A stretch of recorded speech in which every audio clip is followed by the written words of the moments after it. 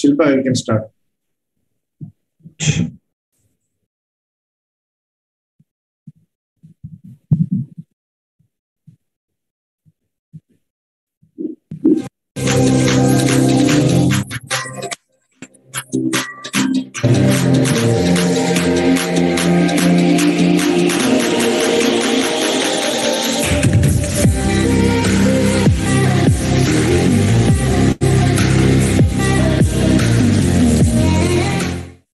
So very good morning and warm welcome to online anesthesia. This is 27th session of this online anesthesia postgraduate teaching program on Zoom platform, sponsored by Acrola and hosted by A1 Logics and simultaneously aired by Anesthesia TV. Today we are hosting critical care series 5th week. Today topics are, first topic is my scoring system in ICU by Dr. K. Subba Reddy, followed by ventilator graphics by Dr. Chandrashekar. Today's session is coordinated by Dr. Rajesh Jeyaprakash. Over to you, sir. Good morning, sir, and good morning, Umandal. I'm very happy to introduce one of my very good friends from postgraduate days for this session, Dr. K. Subba Reddy. I know him for past 18 years. He's a young, dynamic anesthesiologist. Right from the beginning, he was so much interested in teaching and also in critical care. Right now, he is chairman of ISCCM Hyderabad, and he is senior consultant, head Department of Critical Care, Apollo Health City, Hyderabad. And he is also medical director for Apoka's Rehabilitation Center with enormous interest over teaching neurocritical care, ECMO, and he is a faculty for DNB Critical Care. And he is also examiner for ISCCM exams. We welcome you, Subba, to deliver a lecture here on the topic scoring system in ICU. Over to you, Subba. Thank you, Dr. Rajesh, for that nice introduction. And it's really my honor to be on this platform talking about scoring systems in intensive care unit, which is a very, very important topic. So the scoring systems are required. So scoring systems are required everywhere. We know in anesthesia, we have some scoring systems. In intensive care, we have scoring systems.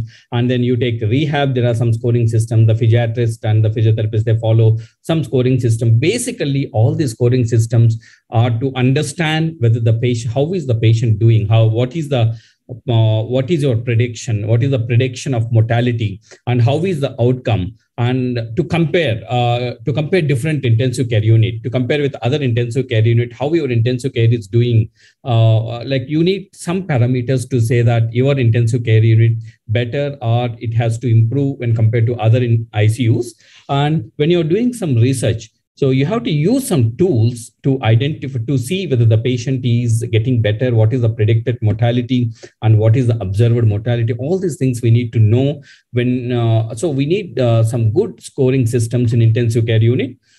So, and other than this, it is a very, very important question for anesthesia, in anesthesia exams, and very important for even critical care exams, different scoring systems. So it is difficult to know all the scoring systems in intensive care unit in 45 minutes. I'll be giving outline of all the scoring systems in intensive care unit. Other than this, it is a now NABH requirement and JCI requirement to calculate standardized mortality rate. So it's not enough if you monitor the crude mortality rate. So you have to monitor the standardized mortality rate. You get standardized mortality rate if you have the observed mortality rate, and then you have to predict the mortality. You should have the predicted mortality rate, and then you have to calculate the standardized mortality rate. And this is done by the ICU consultants, and then the quality team and the medical records team. Medical records team will be monitoring the observed mortality, and the quality team will be taking the Apache scores from the ICU, and then they will have predicted mortality, and then they calculate standardized mortality rate. SMR is a very, very important parameter for all the intensive care unit. So next 45 minutes to 50 minutes, I'll be talking about scoring systems in intensive care unit. And if you have any doubt, you can put it, you can ask your questions in the chat box. We'll discuss at the end of the session. And it is slightly, sometimes you think it is too much theory, but You can stop me if you want, and if you want to ask any question in between. So if you look at the scoring systems in intensive care unit, we have general scoring systems in intensive care unit. For a sepsis patient or for any critically ill patient, we have Apache score, which is widely followed, that is acute physiology and chronic health evaluation, and SAP score, that is simplified acute physiology score. We have SOFA score, sepsis related organ failure assessment. We have mortality prediction models. We have multiple organ dysfunction scores, and we have logistic organ dysfunction score. And to monitor delirium, we have CAM ICU scale. And if you look at subarachnoid hemorrhage, if you're working in a neurocritical care unit, so you get subarachnoid hemorrhage patients, and then you have different scoring systems. For SAH, you have Hunt and Huss grading system. We have World Federation of Neurosurgical Society scale, and we have Fisher scale CT grading to look for vasospasm. And in trauma, if you look at the GCS is not a critical care scoring system, but still we follow the GCS in the neuro-intensive care units. We have a revised trauma score. We have emergency trauma risk assessment scores, and then and we have based on the anatomy in the trauma, we have abbreviated injury score, we have organ injury score, we have injury severity score, we have anatomic profile, penetrating abdominal trauma index, we have trauma mortality prediction model, different scores for different diseases. These scoring systems are basically divided based on the disease and based on the physiology of the critically ill patient and based on the anatomical side. So for stroke, we have aspect score that is based on the CT. We score the stroke, whether it is mild stroke or severe or moderate. And we have NIH stroke scale. And if you look at the cardiac, in the cardiology, we have cardiac intensive care TIMI score to look at the flow when you do angio, whether it is total occlusion or partial occlusion, and then we give TIMI grading. And then we have TIMI risk score, we have chart score, and we have for a cardiac surgery. For cardiac surgery patients, these Apache scores and the SAP scores will not apply. So you need special scoring system for a patient who is undergoing cardiac surgery. So these are society like STS score, that is Society of Thoracic Surgery risk score. And then we have a Euro score, the European system for the cardiac operative risk evaluation. And we have for the pancreatitis, we know, all of us know Ranson's criteria. We have CT severity score that's called Balthazar scoring system. We have simplified prognostic criteria in acute pancreatitis. We have BISAP score. We have revised Atlanta classification. And when it comes to GI critical care, in acute liver failure, all of us know the King's College Hospital criteria for liver transplantation. We have West Haven criteria for hepatic encephalopathy. We have MEL scoring. We have Child-Pugh scoring. And then when it comes to upper GI bleed, we have Blatchford score, which is very important. So it is not possible to cover all the scores. That's why I thought I will introduce the scoring systems of what we use in intensive care unit. But most commonly used scores we are going to discuss now. The earliest attempt to quantify severity of illness in a heterogeneously critically ill patients was actually designed by Cullen. And in 1981, since last 30 years, we started using scoring systems, and we are improvising these scoring systems.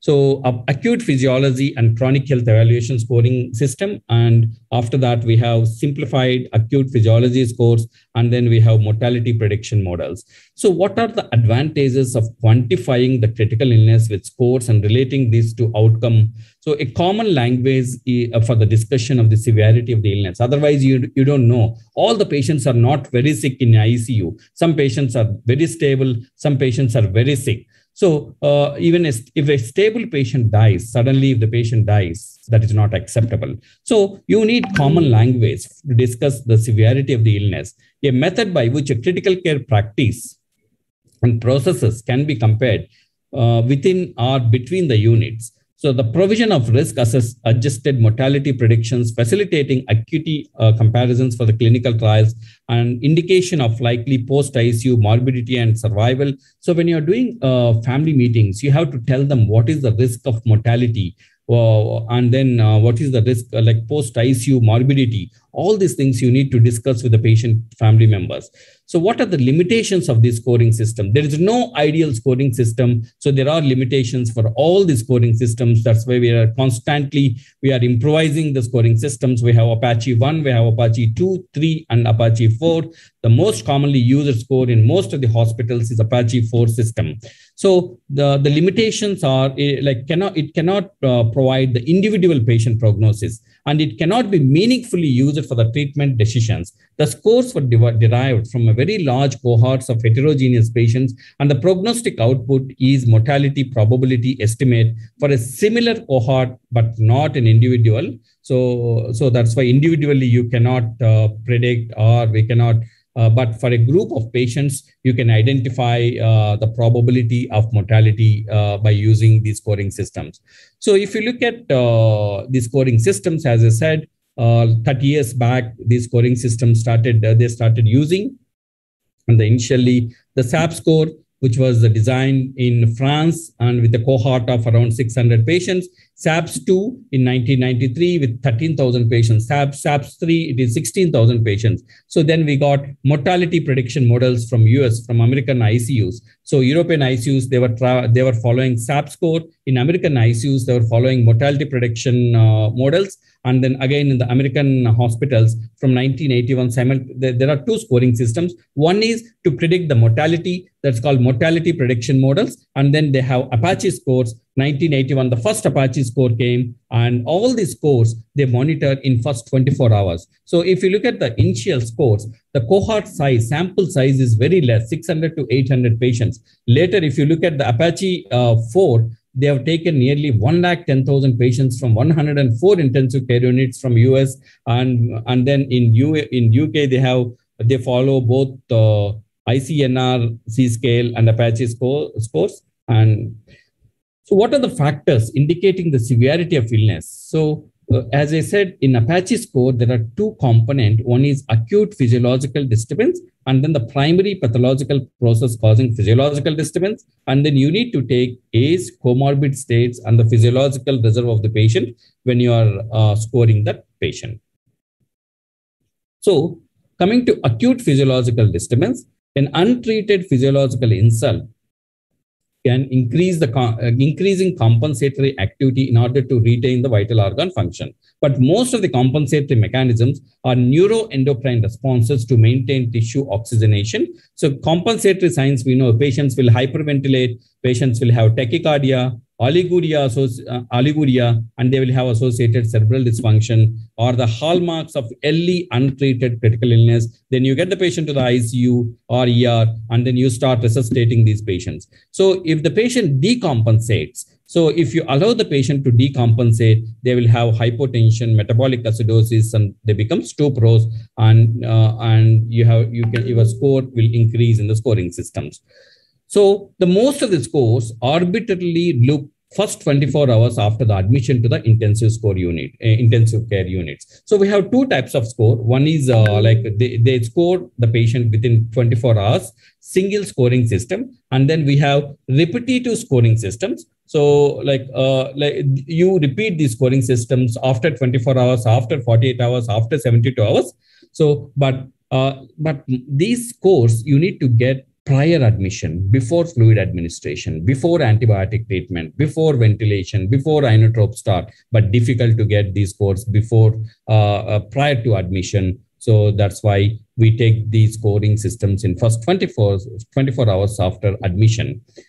The potential reversibility of a primary pathological process with specific therapies also greatly influence the outcome. So you need to know what is the primary pathology, and failure to identify organisms. If you don't identify the multi-drug resistant organisms, and if you don't identify the source of sepsis, then your outcomes are bad, and your prediction can go wrong. So increasing age is reduced capacity to respond to an insult. So that's why increasing age has got high score. And early decompensation, some patients which are like smokers, alcoholics, they decompensate very early. So the physiological reserve is a term that hints at the likely ability to cope with an insult and its physiological demands. It is often inferred from the age and comorbidity. So you need to incorporate age and comorbid state to see the physiological result, and then you have to incorporate these two things into your scoring systems. So when you're designing the scoring system, the principles behind this design are the choice of independent physiological variables and their timing, and developing a scoring methodology and its validation. And then you have to construct the ROC curve, and then you need to calibrate, and then you have to see the specificity and sensitivity of these scoring systems in given population.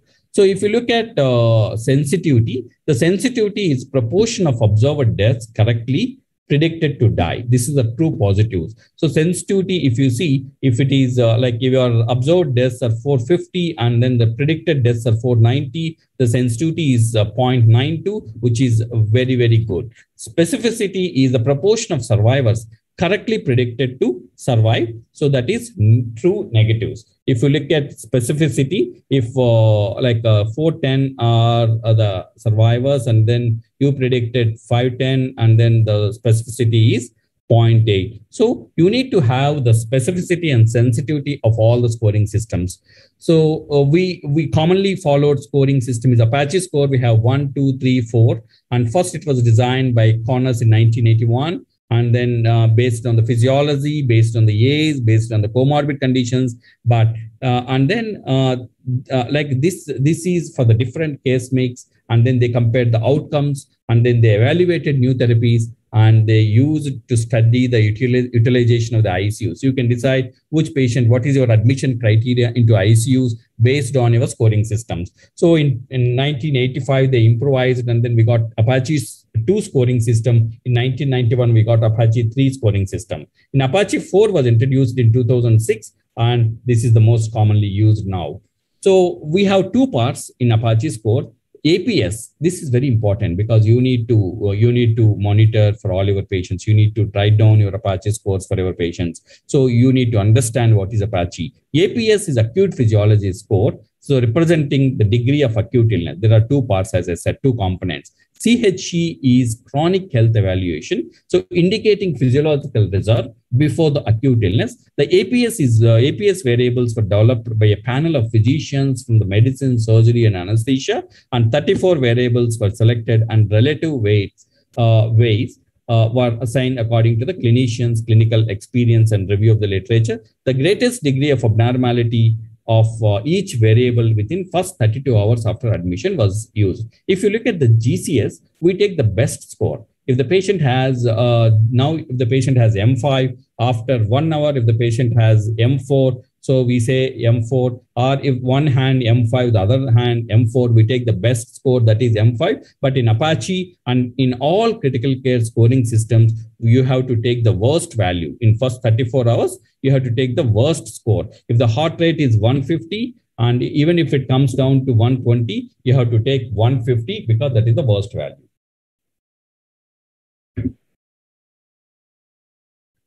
So the CHC consisted of questionnaire inquiring about the number of recent physician visits. So how do you evaluate chronic health? You have to find out their recent physician visits, activities of daily living, and presence of any malignancy. The patients were classified into A for excellent health if they have, D for severely failing health, and the final score consists of both APS, acute physiology score, and then CHC. If they're severely the chronic health is not good, then you give the scoring score as D, and then for the APS you have 25. So you can say 25D. The probability calculations were not part of the original Apache system. So the criticisms for original Apache included the large number of variables and 32 hours allowed for the data collection. So 32 hours is too long by the time you stabilize the patients. So 32 hours is too long. So that is one of the flaws in the initial Apache scoring system. So they modified, and then they got Apache 2 scoring system. In the Apache 2, there are only 12 variables. And then for the A's, they have given 6 points, chronic health, 5 points. So they have given points to the A's and chronic health.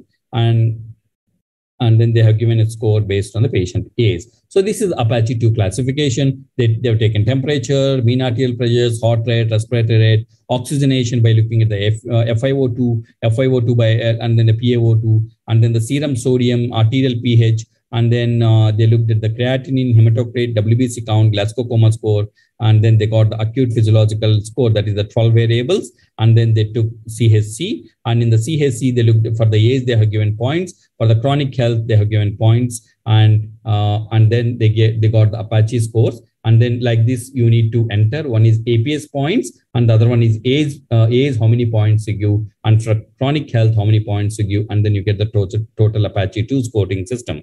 But as I told previously, the CABG patients were placed in a separate category and eliminated from overall analysis due to their unique situation of high initial physiological variables, but their heart rate may be high and their BP may be low or high, but they have low mortality. So their physiological variables are not fitting into the mortality prediction. So the cardiac surgery patients were excluded from all these scoring systems, and then they have a separate scoring system. So each 3-point increase in Apache 2 was associated with an increase in hospital mortality. So it is significant.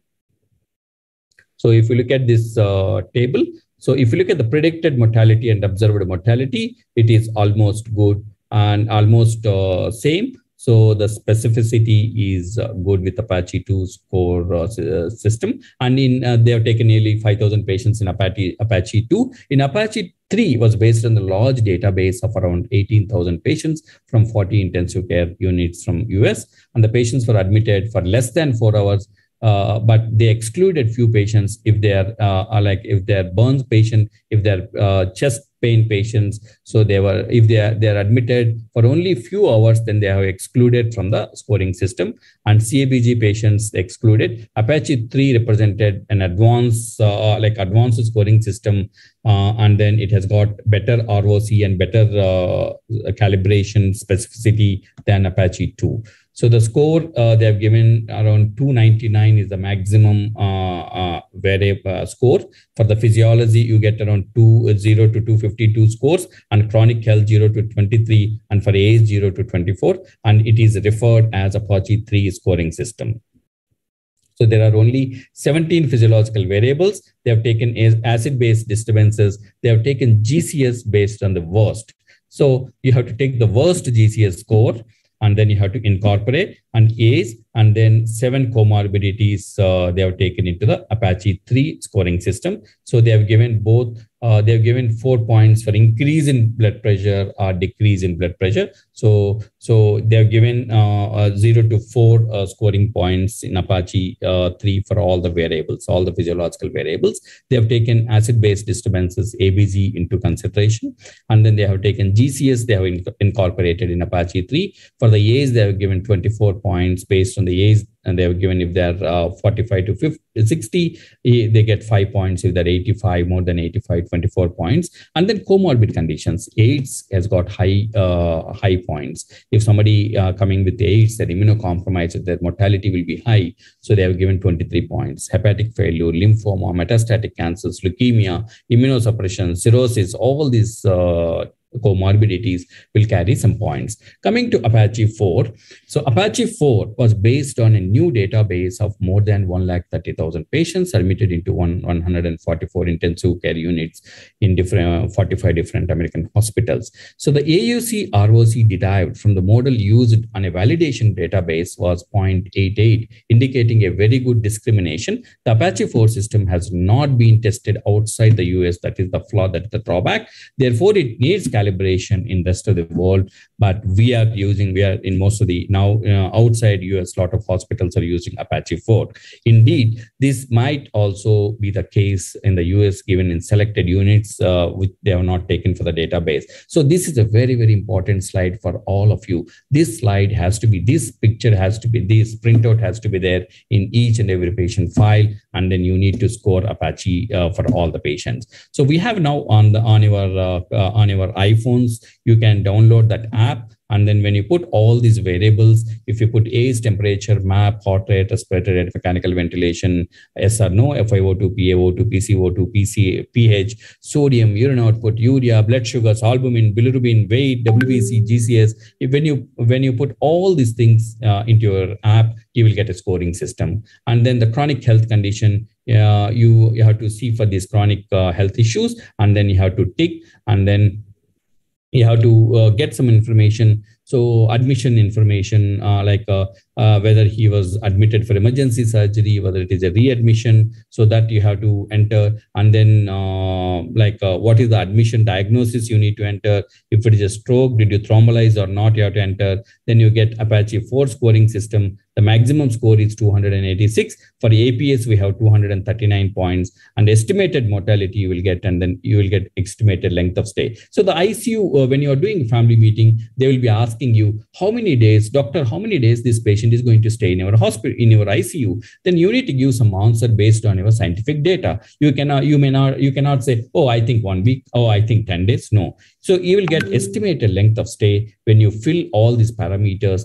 and then when you get a score. But to get this scoring system, do you want to do ABGs for all the patients? Do you want to do sodium for all the patients? Do you want to do albumin for all the patients? If the patient is in surgical ICU, you are monitoring post-op surgical patient. But when I ask you to monitor for Apache 4 score, and then if you write albumin, bilirubin, hematocrit for this patient, so the bill will go up, and they will not accept. So you have to assume few things if it is a post-surgical patient, when the pre-op albumin, everything is like, if they are normal, if you think ABZ is normal, you have not done ABZ, then you can assume these things, and then you can fill, and then you can get the Apache 4 scoring system.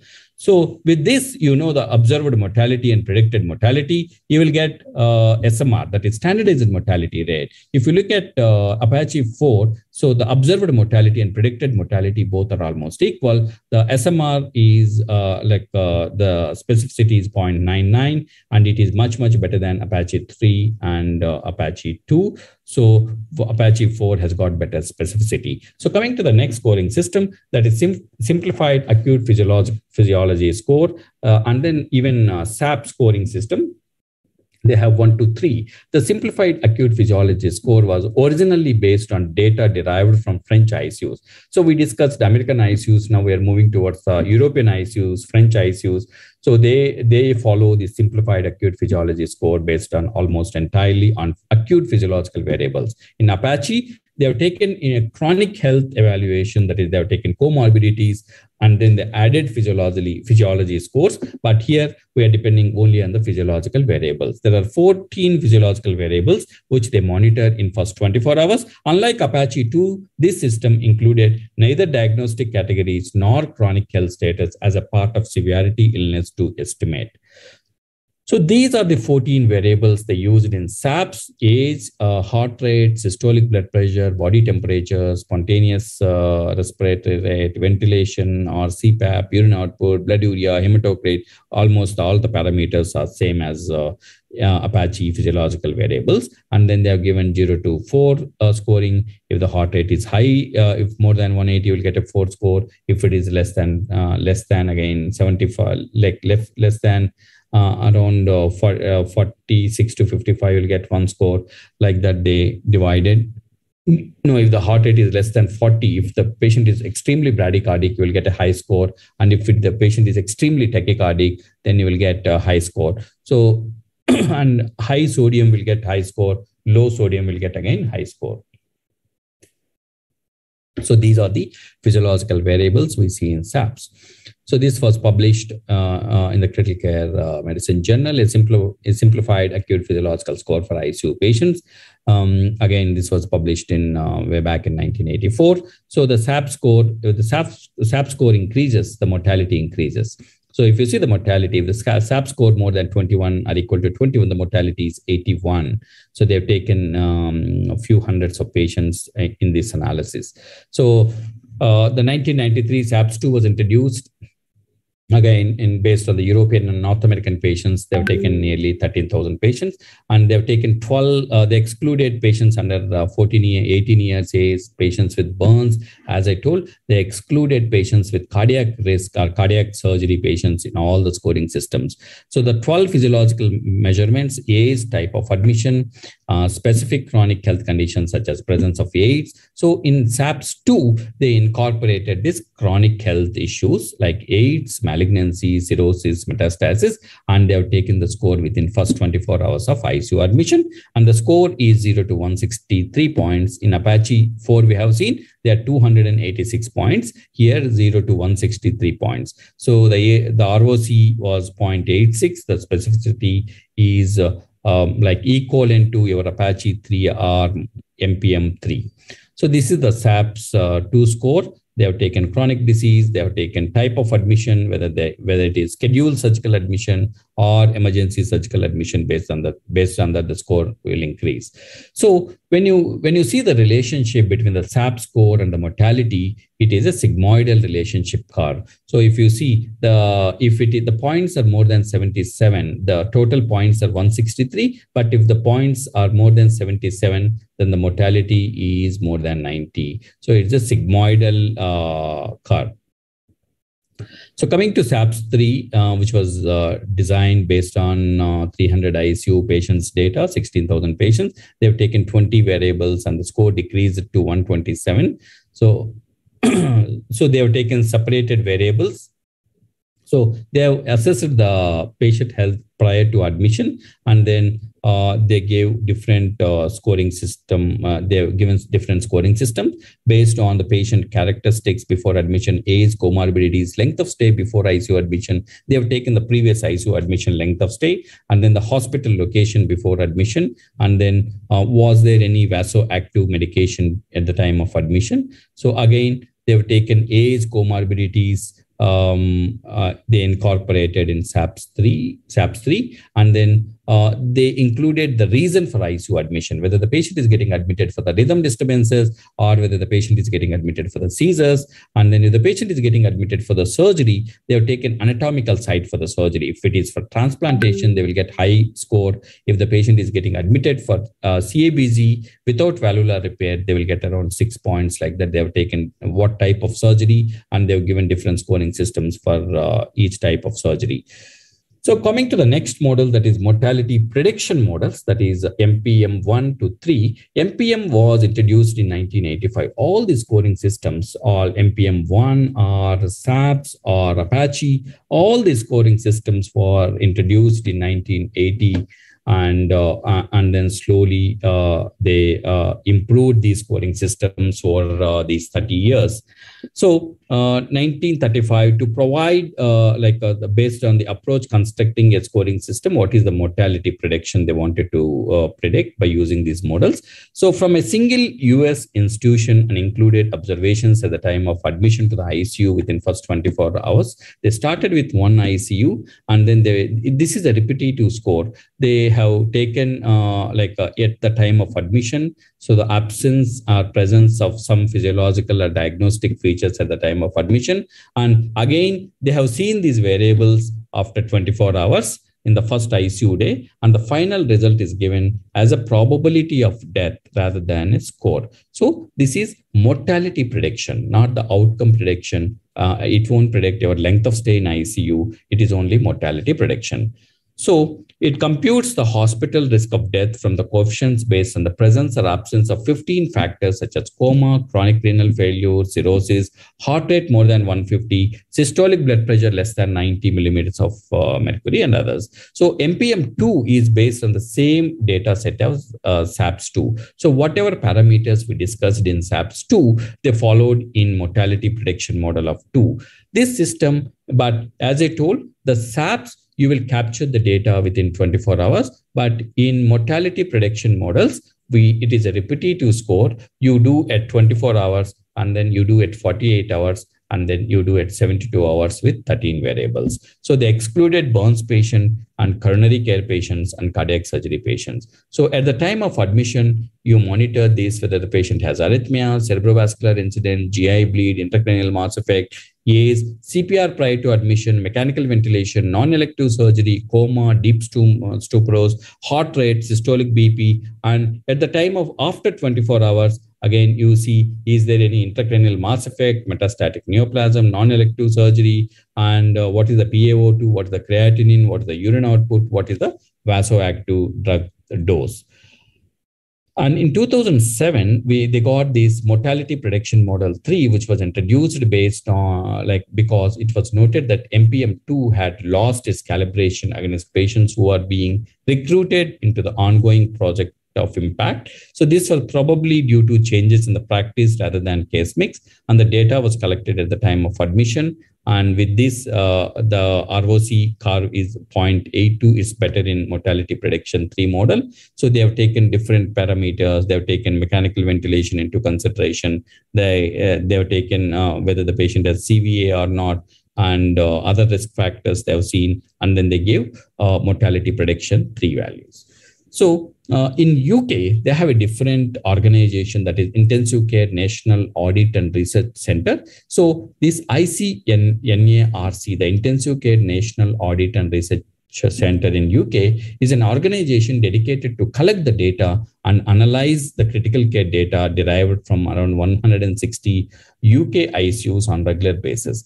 So the current ICNARC model was introduced in 2007 and was upgraded with new coefficients in 2011. This model was originally based on 163 general ICUs using data collected between 1995 to 2003. The model ultimately included the data from nearly 2 lakh patients, 2,15,000 patients, and the readmissions during the same hospital spell were not included in this model.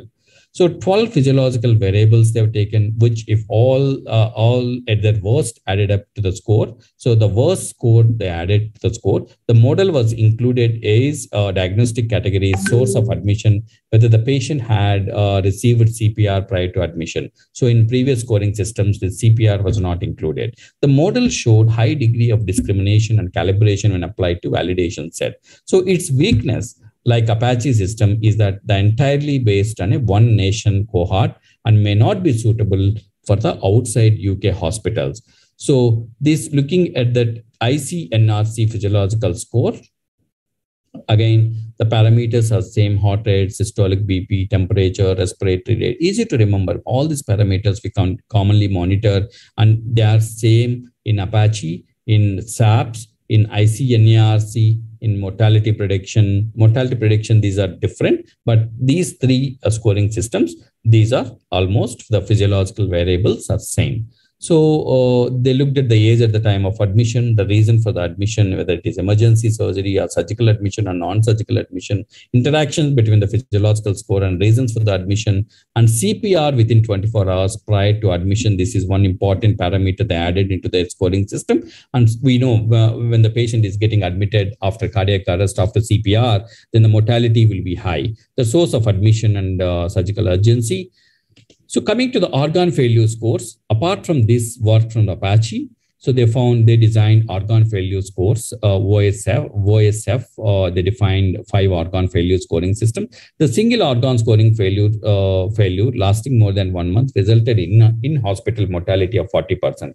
If there are 2 organ failure, then the mortality will increase to 60%. If 3 or more organ failures, then the mortality will increase more than 98%. So based on the multiple organ dysfunction, they have given a score. So based on the respiratory, renal, neurological, hematological, cardiovascular, and hepatic, 5 organs they have taken. And the progressive organ dysfunction was measured on a scale of 0 to 4. The intervals were statistically determined for each organ based on the associated mortality. The summed up score is 24. Maximum is 24, unlike your Apache 286. Here, the maximum score is 24 on the first day score and correlated with the mortality in the graduated fashion. Again, this is a repetitive score. The previous scores are at one time you are scoring the patient, but these multiple organ dysfunction scores are repetitive. You can repeat every day, and then you can write the scoring system. So as I told, they have taken these systems into the consideration. Respiratory, they looked at the PaO2 by FiO2, renal, serum creatinine for the renal, serum bilirubin for the hepatic, cardiovascular, and then hematological platelet count, and then they've taken GCS. So based on the organ failure, the ICU mortality was approximately 25% when the points are 9 to 12. And if the points are 20 or more than 20, then the mortality is 75%. More than 20, the mortality is 100%. 17 to 20, 75% is the mortality. The sequential organ failure assessment, the SOFA scoring, which is very, very commonly used now, the SOFA, and to identify patients in sepsis in the wards, we have QSOFA also. The SOFA, the sequential organ failure assessment, this score was originally constructed to provide a simple score for the daily organ dysfunction in sepsis trials. So it initially for the sepsis trials, they wanted a scoring system, which is based on the organ failure. So they have taken SOFA score for most of the sepsis trials. You might have seen the recent trials for the extracorporeal blood purification therapies like cytosorb therapies. So when to use cytosorb filter, and for all these studies, they have taken SOFA score. It takes into account of 6 organs, as I told in the previous slide: brain, cardiovascular, coagulation, renal, hepatic, respiratory, and scores from 0 to 4, that is normal to extremely abnormal. So this is the SOFA score, which is very, very important. You need to remember and write it in your exam. So respiration, PaO2 by FiO2 ratio, if it is more than 400, 0. If it is less than 4, coagulation, platelets more than 150,000, it is 0, and less than 20,000, it is 4. And then you take liver bilirubin, you monitor for the liver, and if it is more than 12, you give 4 points. Cardiovascular, you look at the mean arterial pressures, and then if it is the patient is on epinephrine or norepinephrine, then you give a score of 4. And if the patient GCS is less than 6, this is the only score. A lower score is bad, higher score is good. So even that's why it's not a critical care scoring, but GCS, low score is bad, high score is good. So in other scoring systems, high score is bad. So in renal, again, if the creatinine is more than 5, then you give a score of 4. So you have to score from 0 to 4, and then you look at lungs, coagulation, liver, heart, CNS, and renal. Based on these parameters, you give sequential organ failure assessment score, that is SOFA score. There is one more score called logistic organ dysfunction score, an organ failure score that can be used in hospital outcome. This is also like SOFA score. So logistic organ dysfunction score.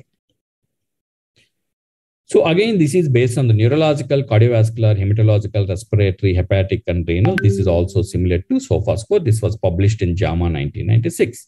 So we completed the sepsis scores, the common scores for the medical ICUs. Now coming to the surgical ICUs and neuro ICUs, we have a trauma score. The injury severity score is based on the abbreviated injury scale.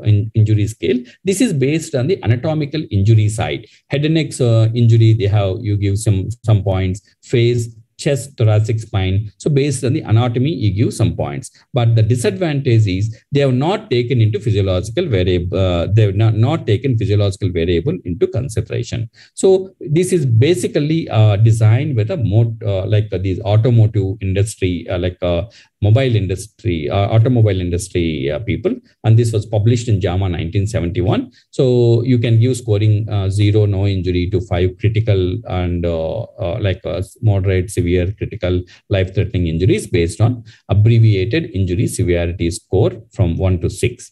So injury severity score, you give points 1 to 6, and then you calculate the risk of mortality. So the major trauma defined in the injury severity score, again, they've taken some physiological parameters. And if it is more than 15, you say the mortality is around 10% according to the injury severity score.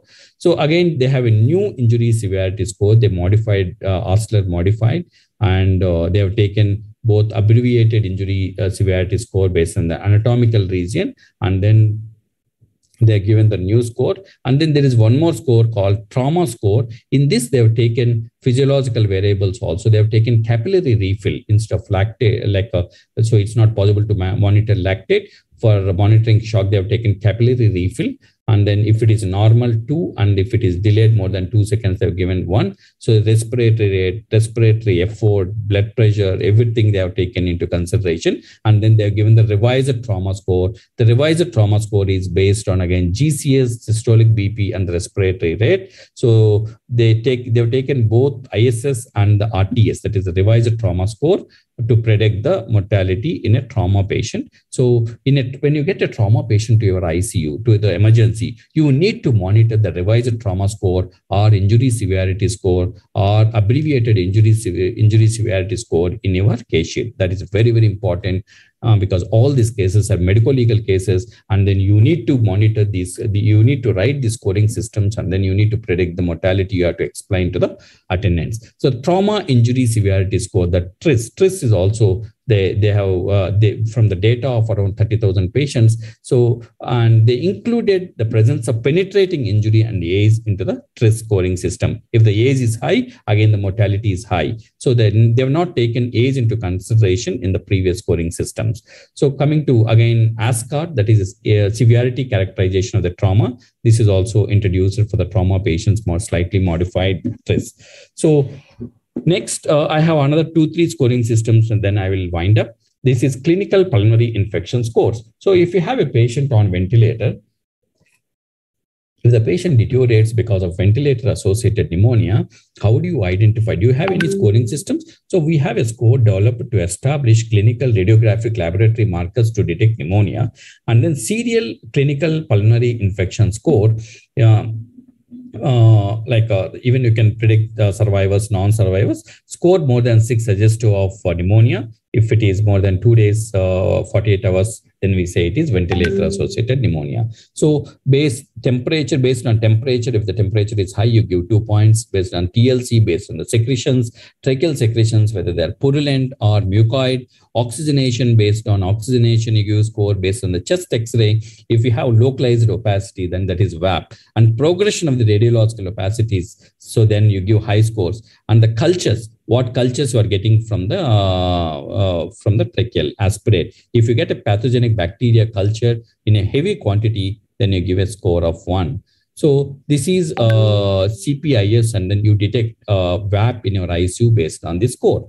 And in 1988, Murray and colleagues proposed an expanded definition of ARDS taking into account of various pathophysiological features into the clinical syndrome.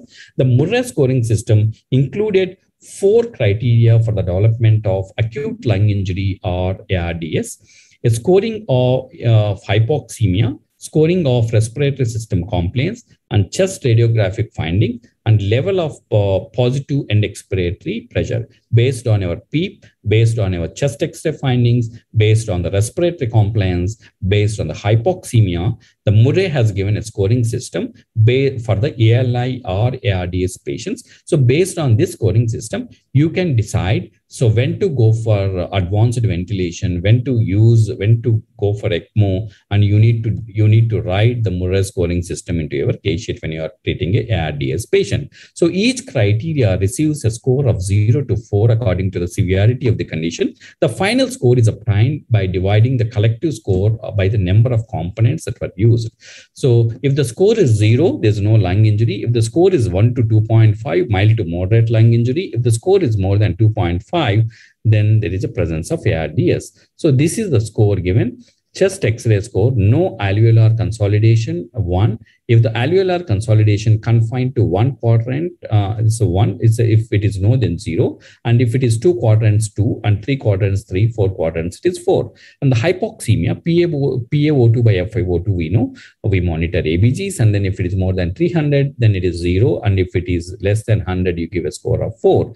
And PEEP, if it is less than or equal to 5, you give 0. If the PEEP is more than 15, you give a score of 4. The respiratory system compliance, if it is more than 80 ml per centimeter of water, the compliance is good, then you give a score of 0. If the compliance is less than 19 ml per centimeter of water, then you give a score of 4.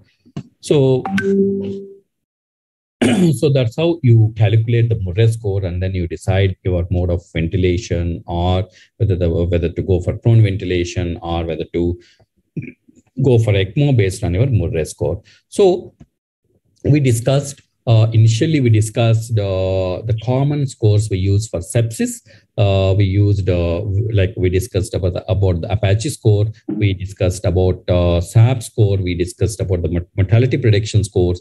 And then we entered that after Apache, we have seen these trauma scores. And then we have discussed about the abbreviated injury score and then the revised trauma score. And then we have seen the scoring system for ARDS and detect the pneumonia intensive care unit. And then we have different disease-specific scoring systems. I have not gone into that. I think when you're discussing pancreatitis, you will discuss about the Ranson's criteria, BISAP criteria. You will be discussing about the Balthazar scoring system. When you're talking about subarachnoid hemorrhage, you will be talking about Fisher's grade, and then WFNS grading, and Hunt and Huss grading. Like, I'm not going into disease-specific scoring systems, but I generally discuss the general scoring systems, what we use in intensive care unit. I discussed, and I think this lecture is available on YouTube, and then the slides you can take. It is good for you to prepare for the exam. Thank you so much, and I'll be happy to answer a few questions. Thank you, Subba. It's an excellent lecture. So we will take up some questions. Now, before going into the questions, I have a small doubt. What scoring system people strictly follow in your critical care unit in this? Dr. Rajesh, across the Apollo group, so we integrate all our critical care services. So we generally we have a regular meeting, and then recently in our meetings we decided, because each unit was following different scoring systems. Some units they were following SOFA scoring, and some units they were following most of the units were following SOFA scoring, and now some units were following Apache 4. But now we decided across all the hospitals, so we should follow Apache 4 scoring system. And then it is very easy. You have an app, and then you put all the parameters into that app. You will get a score. You will get an acute physiology score, and then you get a CHC score, and then you will get total Apache score, and then based on and then it gives the predicted mortality, and then it gives the predicted length of stay. So you can talk to the patient family members and tell, so this is the predicted mortality, this is the length of stay, and then you monitor the observed mortality, and then you can monitor the standardized mortality rate. So it is mandatory now in all the intensive care units. If you are NABH accredited, you should have this standardized mortality rate to look at the quality of your intensive care units. If you look at only crude mortality, that will not give you any information if you have crude mortality. So some ICUs will get very sick patients and the mortality is high. Some patients, some ICUs, they get very stable patients, but if the mortality is high, it is not acceptable in those ICUs. So you need to have this kind of scoring system. We follow Apache 4, Dr. Rajesh. Will these scoring systems, will they alter our management process, or it is only for prediction of the mortality and the outcome? Excellent question. So management, definitely how the management is, the management perspective, it may not change. So the outcomes, like you can predict the outcomes, you can predict mortality, but see some scoring systems, if you're following Murray scoring system for ARDS, so you can plan your management, whether to prone, whether to use ECMO, and then if you follow CPIS scoring system, you can, and then you can detect VAP, and then you can treat VAP. So that helps in management. So other scoring systems are basically to compare the quality of your ICUs and to see the outcome of patients. But again, the cost will increase when you do so many investigations. The cost will increase. That we have to keep in mind. So you need not do, if you think like ABC is norm. If you think there's no need to do ABC, then no need to do ABC. For the scoring system, you should not increase the cost of the patient. As the SOFA score is the very commonest question being asked, can you please highlight on that SOFA scoring system, how much you apply that scoring system in your practice? SOFA scoring. SOFA scoring system is a very simple scoring system. So unlike Apache, unlike SAPS, you have so many variables. So in the SOFA scoring system, you have sequential organ function assessment. You take 6 organs. You take lungs. You look at the PaO2 by FiO2 ratio. You look at hematological system. You take the platelet count, and then you give 4 rating.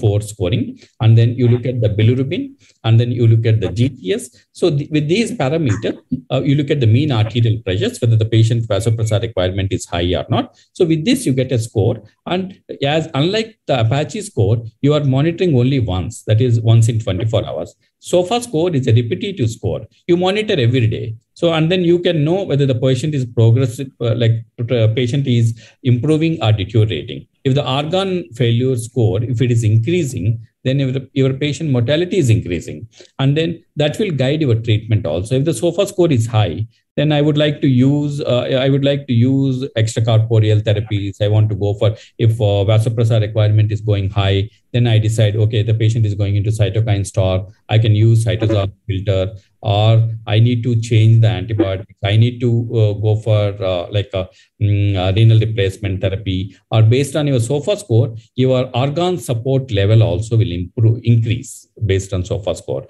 So, and people thought even SOFA score is cumbersome, and then they got Q SOFA. So if the patient is in the ward, and then if you follow, there are only 3 parameters: systolic blood pressure, respiratory rate, and altered sensorium. And then if the patient is in the ward, and then if there is any decrease in sensorium, or drop in systolic blood pressure, increase in respiratory rate, you and then immediately identify, and then you announce sepsis code and shift the patient to the intensive care unit. So the Q SOFA is very, very simple to follow by the nurses and in the wards. But the Q SOFA will not be applicable for an intensive care patient. Already patient is sick, and then you need to follow proper SOFA scoring system. Thank you, Subba, for enlightening us with your great lecture here. I don't find any other questions in the chat box. Edward sir, do you have any question to ask? Thank you very much for the extensive coverage of the scoring system. It's excellent. I hope it will be helpful to the postgraduate to write the exam, sir. Thank you. Thank you so much, sir. Thank you, Subba. Thank you for joining us. Thank you all. Thank you so much for giving me this opportunity. I'll be very happy to participate in any lectures in future. Thank you so much. Thank you. Edward sir, over to you for the second session. Okay, sir. So we will move on to the second topic, that is Ventilator Graphics by Dr. Chandrashekar, sir. He is a professor and head of Department of Critical Care Medicine from Institute of Gastroenterology Sciences and Organ Transplant, IGOT, Bangalore, Karnataka. He is the author of the book Mechanical Ventilation Clinical Application. So over to you, sir. My screen is visible, sir? Yes, sir. It's visible, sir. Okay. Good morning to all the seniors and my colleagues, and of course my students. I think probably not much seniors. I'm I think one of the senior faculty. So having finished how to safely ventilate the patient and modes, the today's topic is about respiratory system graphics. Respiratory system graphics is very, very important because it is like an investigation which is in the real time. You have to understand and appreciate that you are seeing when you are giving a tidal volume with whatever the rate, whatever the PEEP, when the intensive property which is being set, what it reacts to the capacity of the lung and what pressures and what kind of alterations occur. See, in the present day practice, if you don't understand respiratory graphics and know how to interpret and how to make ventilatory adjustments, you cannot produce a lung protective ventilation. Some part of it, looking at the plateau pressures, driving pressures, I have explained it to you. There are other things like secretions, like a bronchospasm, like a auto PEEP. Things like this also can be very well made out using respiratory graphics. But the main crux of it is to be within the parameter of lung protective ventilation. That is what we have to understand. The whole respiratory system graphics assessment would be to keep the patient within the framework of, I would say, lung protective ventilation. We know what are the settings that we do. A little alteration in the settings because we have a range. If you talk about tidal volume, we talk of 6 to 8 ml. So who requires 6, who requires 8 is all in the focus of keeping the patient within the framework of lung protective ventilation. And also some observations, some pathologies also can be observed when you know how to understand respiratory system graphics.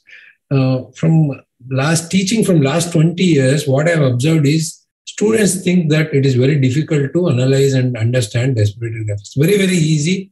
It is very simple. And if you know how to understand, how to pick up a few pathological situations and how to keep the patient within the lung protective ventilation, most of the lung respiratory system graphics would be of, you would have taken the best out of the respiratory system graphics. So how do you monitor a patient on a ventilator, whether it is anesthesia or ICU? Obviously, you should never ever forget the sign and the clinical signs. I have seen most of the younger colleagues don't even wear a stethoscope now in the ICU, and they find it very awkward to go and auscultate somebody's chest, but it gives a lot of information that should not be away from a routine kind of a practice. Blood gas estimation, I think most of us in a stable patient, I've seen it has become a routine. Everybody gets a blood ABG in the morning. So it should not be a practice. Same with the chest X-ray also. So you have to have a reason to get a ABG. If somebody doesn't have hypotension, was not having any alterations with base deficit or lactate, and if the SpO2 and DTCO2 are within the range, there is nothing you can get out of a blood gas. So most of the information can be got out with a pulse oximetry, capnography, chest scan, CT scan, and ultrasound. I've probably missed putting ultrasound. Ultrasound gives more information because you can keep on doing it repeatedly. Whereas chest X-ray once in the morning, it is if somebody has a change, so probably you can't do. So lung ultrasound is a very kind of a skill that every anesthesiologist, it has applications for putting lines, and also you can look at if the patient has had any pneumothorax or any alteration, pulmonary edema. All these things can be easily made out with a lung ultrasound. It's very, very easy to learn. Probably within a week, most of us would be able to interpret most of the clinical abnormalities normally we see with the patients. So graphics is like you put in a tube and you pass air. If you compare it to an ultrasound where you put in a probe and there is ultrasonic waves, here the air itself acts as a kind of a probe, and the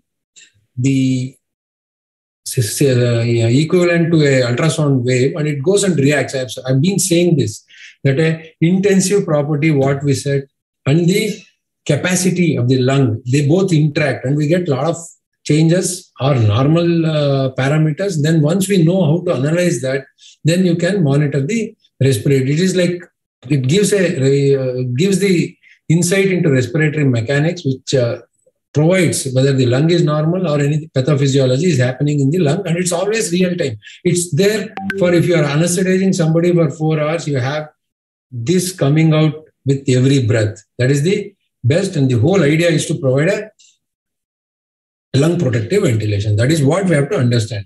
We have to keep the patient within the framework of lung protective ventilation. So if you compare this to a ultrasound, whereas you have to do ultrasound every minute. If you do ultrasound and in the morning you have to repeat this. The ventilator graphics are not there. It's real time. It's always there. It's always there. So the images are analyzed to gain insight into the pathophysiology of the lungs, and obviously do the alterations in the settings of the ventilator so that we are within the framework of the lung protective ventilation. That's the beauty of the respiratory graphics. It's the standard of care. If we don't know how to analyze respiratory graphics, basic understanding, probably we should not be ventilating our patients, because it gives a lot of information and it's real time. This is the equation of motion for mechanical ventilation. I've said this, I've shown this to you. In most of our patients, the patient has been paralyzed, sedated and paralyzed, anesthetized. So the whole component of overcoming the resistance and the compliance is given or driven by the ventilator. So when we speak of airways, you have to think of the ventilator tubings and the patient's airways. That is a part of when we say resistance. Resistance component is exerted by the respiratory system, the airway system of the patient, and also the endotracheal tube and the ventilator circuit. That has to be factored in. Whenever you see something is happening, or you do a inspiratory pause and you get a high trans airway pressure, see, the contribution can be from the patient, also from the tube, and also from the ventilator circuit. So that is the airways. When we talk of airways in the equation of motion, we have to consider all this. And when we talk of compliance, I have said two things we have to compare. One is the lung and the chest wall. So sometimes once the peak pressures go up and plateau pressures go up, as they are in a series, as I've shown in the last lecture, they are in a series, the contribution can be from one component, either the lung or the chest wall, or can be from both. For example, when we have a patient, when we have intubated a patient, suddenly the patient, a cardiac kind of a ejection fraction around 30-40% comes for a surgery, suddenly patient may develop a pulmonary edema. Then the contribution is from the lung.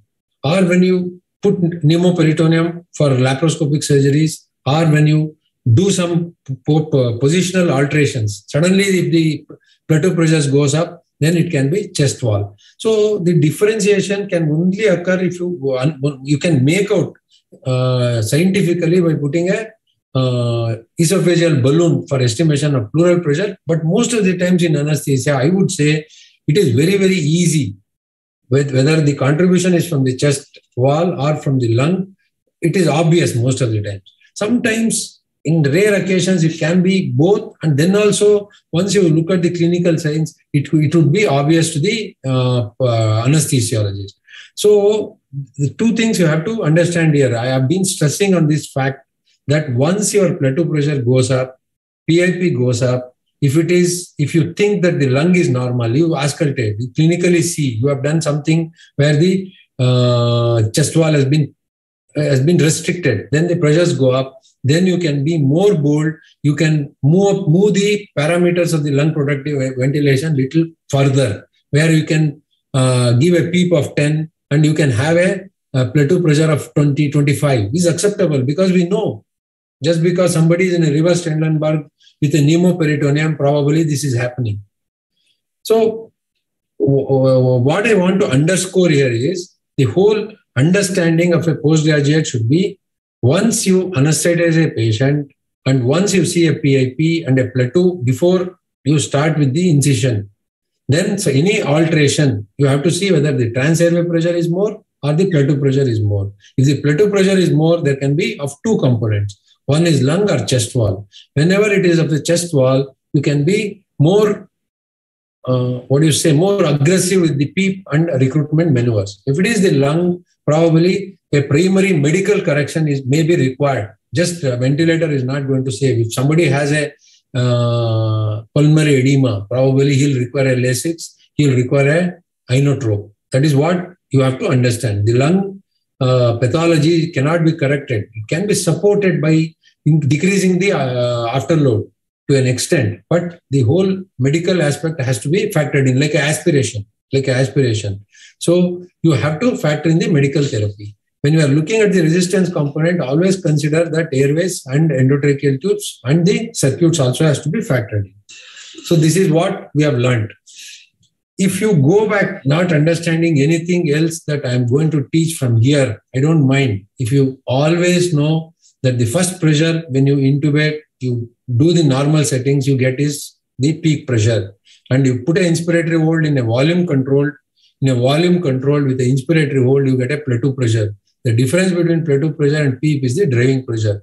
If you have these three pressures, and if you know plateau pressure, the contribution can be from the lung and the chest wall. And it is always a clinical decision, because we don't put a esophageal balloon and look at the pleural pressures. And if the difference between the PIP and plateau is large, it is called the trans airway pressure. The contribution is from the airway spasm or kinking or whatever. See, these things, if you are able to ascertain on a patient whom you are anesthetizing, my job is done. My 4 lectures, I would say, are fruitful to my postgraduates if they understand this much. I don't mind if you don't understand what I'm going to teach. And probably once you understand the concept of analyzing what is happening to either the contribution is from the, or the pathology is from the tubes or the airway or the lung and chest wall, and make the necessary arrangements and do the necessary alterations and keep the patient always in the lung protective zone. I think my lectures for the past 2 weeks is fruitful. I hope I have driven home. And in fact, if you look at most of the ventilation, if it may be organophosphorus, it may be ARDS, it may be COPD, it is always with the basics of understanding this much. And the rest is adding up and being more, once you get experience, probably you will learn. But this is what I want the postgraduates to concentrate and learn. I hope I am very clear. If you have any doubts, I don't mind clarifying here, because ultimately, this is what I want to, the postgraduates to take back to the bedside. Whenever you start with a tidal volume of 6 to 8 ml, then you give a PEEP of 5, I ratio of 1:2, because the guidelines don't give clarity there. Rate of around somewhere between 12 to 18 should be okay. Then a FiO2 of less than 40%. Then you, first pressure you see is PIP. Then you put a inspiratory hold for 2 to 3 seconds, write down the plateau pressure. Then the difference between plateau pressure is and the PEEP is the driving pressure. You note down these 3 things and then ask the surgeon to put an incision or put the pneumoperitoneum or do a change in the posture. Then any alteration, you know how to work it out. And most of the lung and airway pathology has to be medically managed. Remember this, there is a very small scope for us to work with the ventilator and correct the medical cases. Whereas the chest wall, if you make a decision that it is because of the chest wall, you can be little more proactive in putting PEEP, accepting more plateau pressures, more driving pressures, and be aggressive on the recruitment maneuvers. Am I clear? Any doubts in this? Okay. Yeah, as there is nothing in the chat box, I'll go ahead.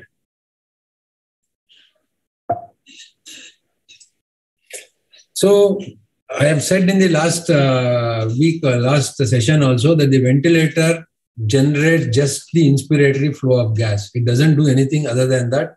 And flow occurs only when there is a pressure difference. And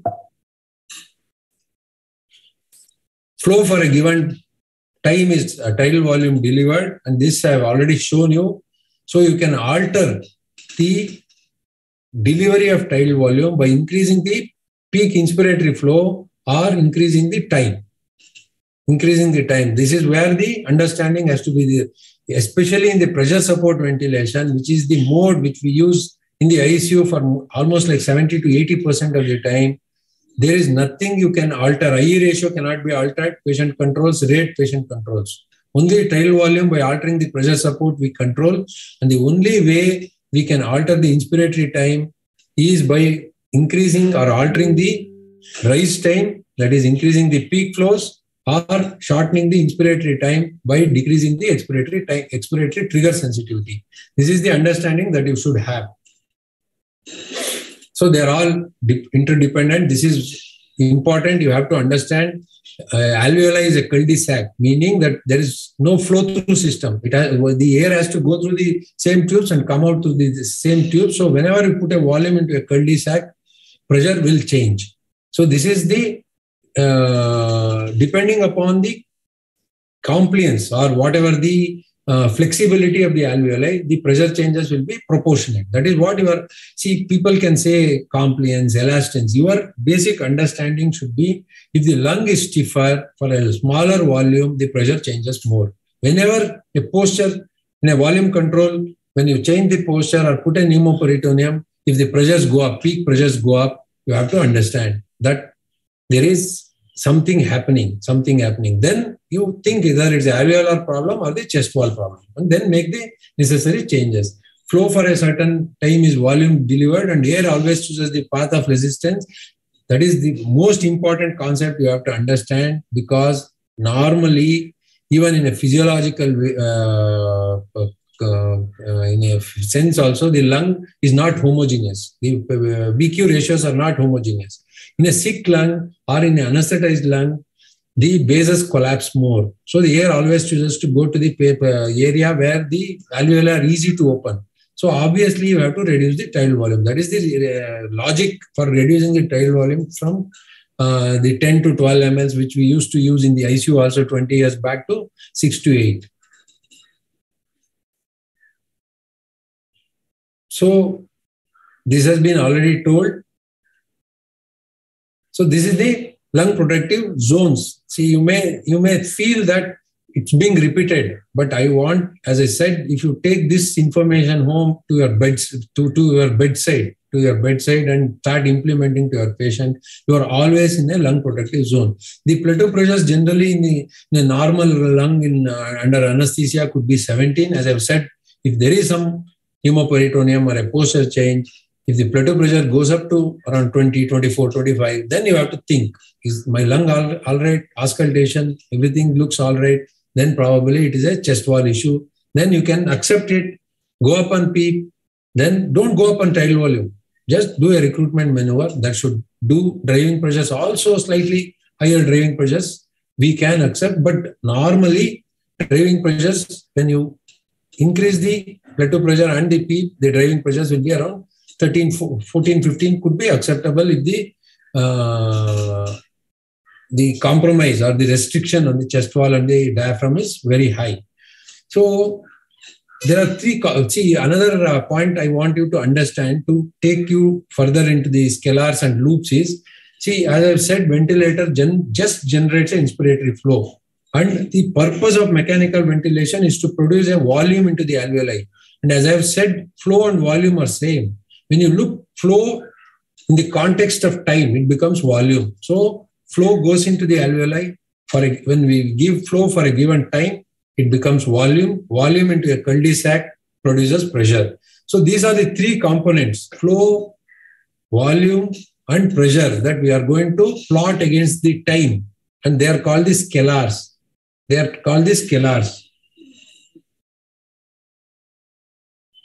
See, here we are plotting flow with time. That is called flow time scalar. Then volume with time, it is called volume time scalar. Then pressure time scalar. Pressure time scalar, I have shown you. You should all be aware that pressure comes, peak pressure, then you put a inspiratory hold, you get a plateau pressure, and a difference between the plateau pressure and the PEEP is the driving pressure. So we are aware with the pressure versus time scalar, but let us also look at flow and volume. Flow also, I have shown you when I spoke about the modes in the last session, but these are the three components. For volume to get into your alveoli, the flow has to be there, and flow for a given set for a time, inspiratory time, expiratory time. When we talk flow in the context of time, it becomes volume, and volume into a cul-de-sac produces pressure. So all the three, when we plot individually over time, we call it as scalars. So obviously there are three scalars: flow versus time, volume versus time, and pressure versus time. And there are two loops, PV loop and FV loop. Because there are only two loops, because the whole essence of mechanical ventilation is to push volume into the lung. So we combine pressure and volume, and we combine flow and volume. So there are two loops. So here there is no time. On the x-axis and y-axis, we plot pressure and volume, and again flow and volume. The volume is always on the x-axis, and in the y-axis it's pressure or flow. So there are two loops and three scalars.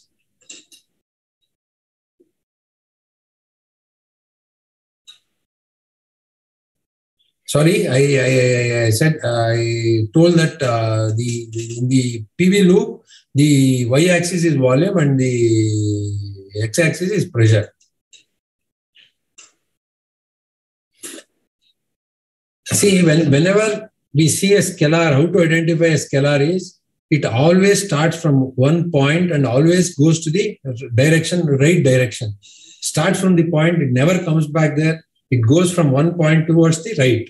So that is one way of looking at it. And whenever you see a major representation below the baseline, you can be sure that it is a flow kind of a loop or a scalar. See, if you go back and see here, see, whenever there is a representation below the baseline, flow has to be a component. So it will be flow versus volume loop. And once you come here, it will be a flow versus time scalar. Whenever you see a representation below the baseline, the major representation, a flow component will be there. So there are three scalars, flow, pressure, and volume, and they start from one point and always move to the right.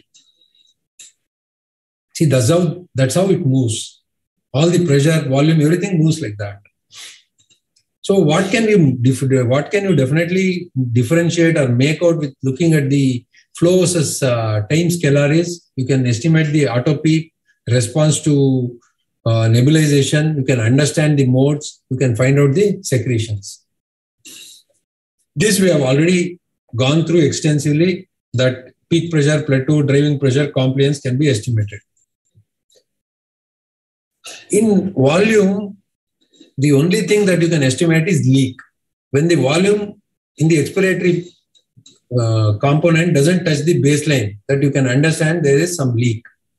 There is some leak. I'll not be looking at volume into time scalar. This is the only thing you can make out, and this you can remember. When the volume doesn't come back to baseline, there is a leak. If it is more, if it is somewhere here only, if it is going here, the leak is much more. Sorry. If this goes here and stops here, then the arrow becomes bigger, that much leak is there. So in volume versus time scalar, only thing that you can reasonably make out is air leak, and that's how it presents. So volume versus time will be ending here. You remember that.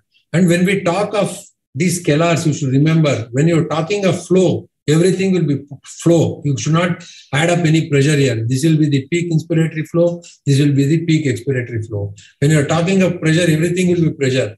The pressure at the baseline will be peak. This will be peak inspiratory pressure. If you put a plateau or inspiratory hold, you will get a plateau pressure. Then it will be driving pressure. All pressures will be always on a pressure versus time scalar. This is the tidal volume. So this is the leak volume. So when you talk of volumes, we talk of volumes. So you should not combine. You should always remember that. So this is how you've seen on a ventilator. Which is the flow versus time scalar in this? Can anybody type? Which is the flow versus time scalar in this? And which mode is this? What kind of a flow? Is it a square pattern or a decelerating pattern? And what kind of a mode could it be? Can somebody type? Which is the flow time scalar? First question. Which is the flow time scalar? 2. Is it a decelerating kind of a flow or a decelerating kind of a flow or a square flow? It is not square. If you see, it is a decelerating flow. If it is square, it has to be square. It is a decelerating flow. This is a pressure versus time scalar. This is square. Because once the pressure reaches in a pressure support or a pressure control to 20, till the time elapse is there, the pressure is maintained there. So it is square. Whereas if you see on a volume versus time, in a volume control, pressure versus time, it will be not like this square. It will be like it gradually peaks up and then becomes the maximum pressure at the cycling time only. This is a decelerating flow. This is not a square flow. This is the time versus flow versus time scalar because there is a representation below the baseline.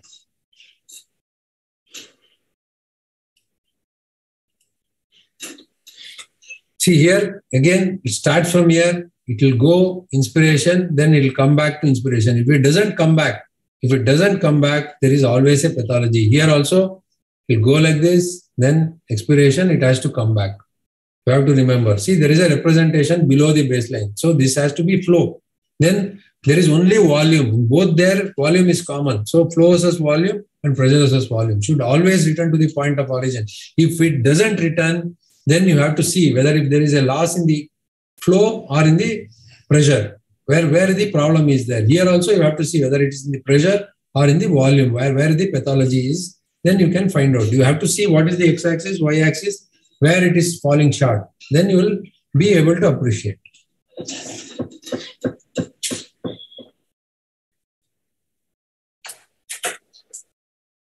See, this is the square wave. This is the one we had. This is a decelerating. This is pressure controlled because it is touching the timeline and cycling. Whereas in pressure support, it is cycling above. It's a flow cycled one. X. If you consider the peak flow as X, 25% of the X, it always cycles. Both are decelerating, but this decelerates and touches because it time cycled. It has to touch the same time line and then only cycling occurs. And this is how we normally breathe. Sine wave. This is the flow patterns that the ventilator is capable of generating.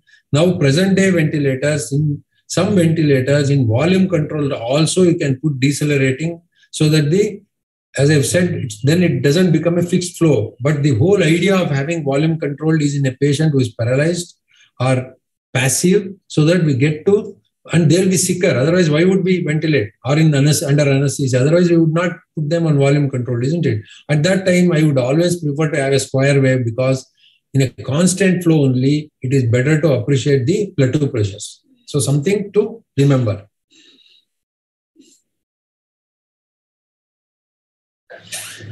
These slides, I'll send it to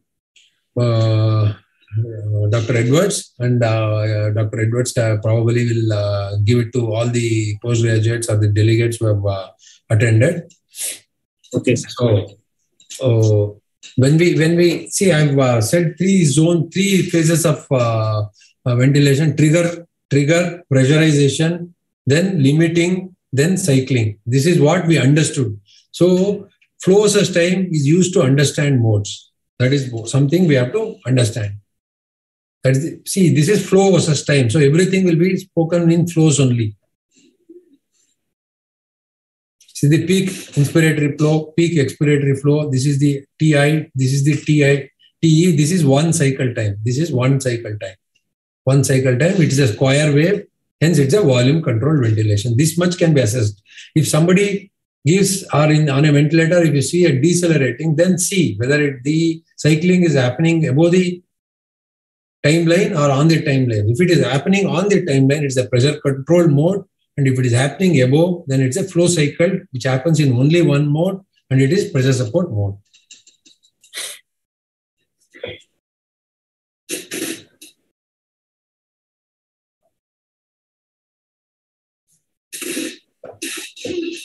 Can somebody type what is the problem here? Not the only diagnosis. What is it? What are you seeing in the expiratory phase? Can somebody type?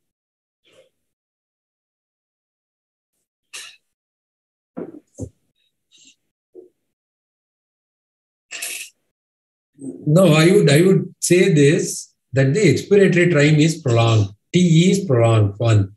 And there is not total emptying of air, as somebody has typed air trapping. Some air is remaining. It's not touching the baseline. This much air is remaining. If it happens from here, probably then the air trapping is more. This is what you can appreciate by looking at this wave.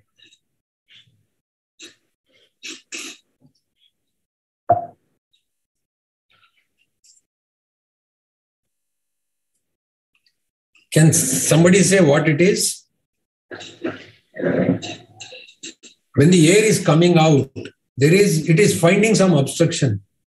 So there can be water in the circuit or there can be a lot of secretions.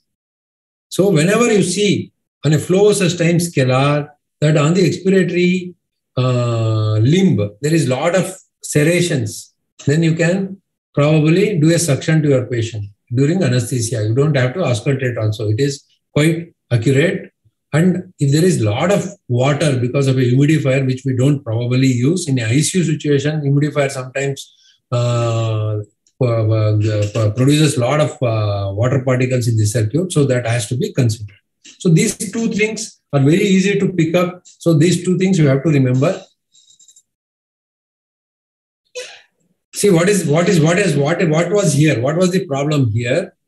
And what is the problem here? I have done something to the patient. What have I done to the patient? Type. What has decreased? What is this? And what is this time? This is the peak inspiratory flow. This is the expiratory time. So the peak expiratory flow has reduced and the expiratory time has increased. But there is definitely not much of a auto PEEP. If the patient also had auto PEEP, what would you do to the patient?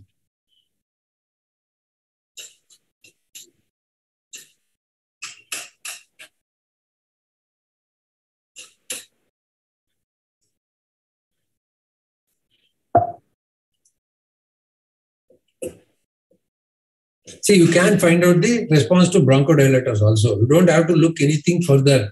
By looking at your ventilator, you can say, okay, my peak expiratory flows have increased, my TE is decreased, my ETCO2 is coming up. So you don't require to do anything. It's all there. Information is all there. The only thing is you have to know. They always say, no, the eye sees what the mind knows. So it is something you have to remember. So it also gives you a assessment of how well your bronchodilator has worked. So understanding modes, I will not go much. See here in a control mode, the triggering, limiting and cycling is all done by the machine in all the modes except one mode that is called the pressure support, where triggering and cycling is done by the ventilator. And I've said most of your advanced modes, when the patient are being used to wean the patient or to keep the patient comfortable or to reduce the amount of sedation or to have better synchrony. Most of them are based on pressure support. So if you don't understand pressure support, you are not going to go much beyond understanding modes. So there are only 3 modes. All are kind of a combination of using artificial intelligence and good nanotechnology, where the technology or there is a understanding by the ventilator of all the parameters we set, what are the changes we happen to the patient, then kind of an adjustment that happens. So there are volume controlled and assist volume controlled, pressure controlled, assist pressure controlled, and pressure support. These are the only 3 modes. And all the other advanced modes are a combination or a kind of a alteration or a kind of a mixing of these 3 modes only.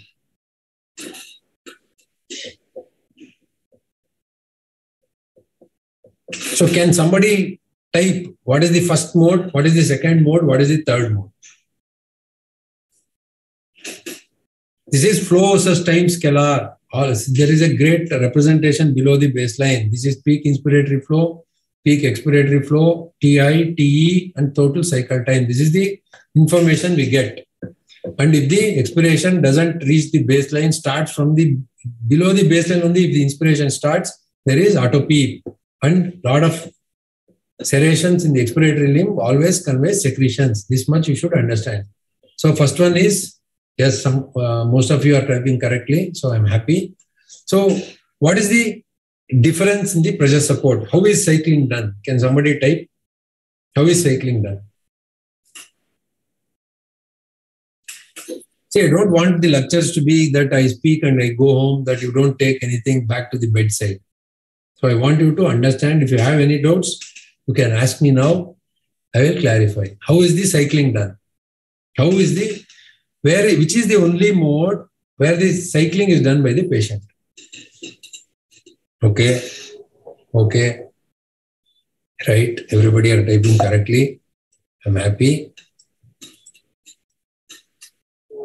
Is that understood? See, this always touches the baseline, whereas this happens much above, because at 25% of deceleration only it cycles, isn't it? And you can shift it to here also, 50% also. In a COPD patient, to cut short the inspiratory time, once I cut short the inspiratory time, I have to deliver the tidal volume faster. So I increase my peak flows, like filling up the bucket. I have shortened the time, but I want the same amount of water to carry. So what do? I open the tap more. So I increase the peak flow. But unfortunately, the ventilator companies call that as rise time. So don't confuse. Whatever they call, we are only increasing the peak flow, opening the tap for more. Because from 2 seconds, I have made my time for waiting to fill up 1 liter in my bucket to 1 second. Then I have to open the tap much faster. The flow has to increase. That is the basic idea of understanding the expiratory trigger sensitivity and the rise time. It is not rocket science. If the peak flow is X, at 25% of the X, it cycles. It is adjustable. By default, it is like that. You can bring it down. you can bring it up. Bring it up means at 50% here, 75%, you are shortening the inspiratory time. If you are shortening the inspiratory time, obviously you have to increase the peak flow, which is called as the rise time in pressure modes.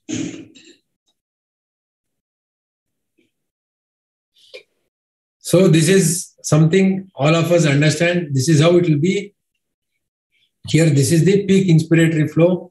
This is the TI, TE, and this is peak. This is the inspiration. This is the expiration. This we have gone through a lot. Here we get the PIP. To come here, we have to estimate the plateau pressure. Plateau pressure is the surrogate of a alveolar inspiratory pressure. That is something you have to remember. At the alveoli, of all the alveoli that are open and communicating, not the collapsed ones. But we are more worried about them because they are the normal alveoli. They are the alveoli which are participating in the gas exchange. In the ARDS situation, we would call that as a baby lung. So if you don't safeguard the baby, you will have a good ABG and a dead patient. You remember that. Don't leave the lung protective parameters and go away. For a short time, you may have SpO2 of 99. I don't want a SpO2 of 99 when a patient is sick. I am happy with 90. Because I know if I have to push more air, I am going to overinflate my baby lung. So that is something you have to remember. So to come to here, you have to put an inspiratory hold for 2 to 3 seconds. And that is the surrogate of end alveolar pressure. And this is the driving pressure. Driving pressure, this is 17, around 12 to 13, 16 to 17 is the parameters that we have to maintain. I would again say this, whenever you anesthetize a patient, put the lung protective parameters. As I've said, you measure your patient, then on a predicted, but not looking at the patient. It is criminal to guess somebody's weight. And don't put a patient looking at the tidal volume setting, looking at what you measure. It is always based on the height, predicted. Then the whole ball, you have lost the plot there only. So one of my teachers used to say, your ICU is as good as the number of tapes you have. So you always have to carry a measuring tape. So measure the patient, predicted body weight, tidal volume set, PEEP set, 5 PEEP, everything set. First pressure you have to measure is PIP. You don't have to measure, it comes PIP. Then plateau pressure. Then note down. Then write down the driving pressure. Then ask the surgeon to go ahead with the surgery. Any alteration, then you know how to work. I will show you how to work. I have already told you many times. I will again go through that. I have, if time permits, I have 2-3 case scenarios also. I will show you how to. And as I said, it's a to work around so that you have an understanding of what we have to do. End inspiratory alveolar pressure, that is surrogate. See, this is always in series. This is only clinically we make out. And it is, most of the times it is very easy and obvious. And as I've said, we don't have an obligation to the surgeon. Whenever you find it very difficult to differentiate whether it's a lung problem or a chest wall, you can always ask the surgeon to deflate the abdomen, wait for a minute or change the position, see. Once make yourself comfortable, then ask him to go ahead. Now that you make a decision, it is a chest wall, you can expand the borders of the lung protective ventilation. I think I'll just skip this. I've told you many times. To an extent where people may be getting upset that I'm stressing on the same 5 things. But this is all you have to understand in mechanical ventilation. If you understand this one slide and you work around it, all patients from your OT and ICU go home properly. You take my word. Otherwise, if there is an issue, it is the issue of the primary pathology. And this is something you have to remember. See, this diagram you remember. The difference between PIP and plateau is the resistance component. We call this as trans airway pressure. And this from plateau to PIP is the alveolar or the chest wall. Alveolar or the chest wall. You have to remember. And most of the times, if it is a chest wall, it will be very obvious. And you get that by putting an inspiratory hold. And another thing you can also estimate is there is something called an expiratory hold also. In a volume controlled in a passive patient, by putting an expiratory hold, so you can also look at estimate the auto PEEP. See, this is what kind of a breath? Is it a controlled breath or a triggered breath? See, I have set a trigger of -1 centimeter. If the patient has a autopy of 5, now how much should the patient be able to produce negative pressure to come to -1? How much negative pressure he has to generate, you tell me. See, the baseline is here, baseline is here, baseline is here. The ventilator doesn't know that it doesn't have the information that autopeak is being generated. Now the baseline shifts here, but it has to again touch this point to trigger a breath. So how many centimeters of negative pressure it has to generate? Can somebody type? Yes, -6 centimeters, perfect. So -6 centimeters, is it good or bad? It is definitely not. See, that much he has to generate. He may not generate every time. See, he has generated here, but he has not generated here. So there are a lot of missed breaths. See, this is the reason why COPD patients go into dyssynchrony, or to put it for your understanding, you can say this way, that his diaphragm has contracted, but it has not contracted enough to stimulate or go to -1. It has gone to probably -1, but it was supposed to go to -6, isn't it? And you should understand that work on a missed breath is more than a triggered breath. So what you have to understand is, on a ventilator, somebody may be doing more work than what he would do otherwise not being on a ventilator. That is what you have to understand. So if somebody has an autopeak, it is wise to correct autopeak medically and then also analyze how much is the autopeak. The only thing you can do here is you can reduce it to -0.5. Other than that, all the autopeak that has to go is by altering the tidal volume or the IE ratio or medical therapy. There is nothing other you can do with the trigger here. So whenever you see autopeak, don't think you can correct all autopeaks by altering your ventilator. No, it's always by bronchodilators only. The only thing is, by altering your ventilator, you can reduce the autopeak. That is what you have to understand. So this is the wasted breaths. So this should not happen. So if you put a trigger of -5, probably the patient should not be on a ventilator, because I have said last time, if somebody is able to trigger -6 centimeters, probably in the first place, he should not be on a ventilator. In normal breathing, we just trigger about 3 to 4 centimeters. So I have said, what is the trigger? What is the trigger that we have to set? Can somebody type flow trigger and pressure trigger? What should be the trigger setting?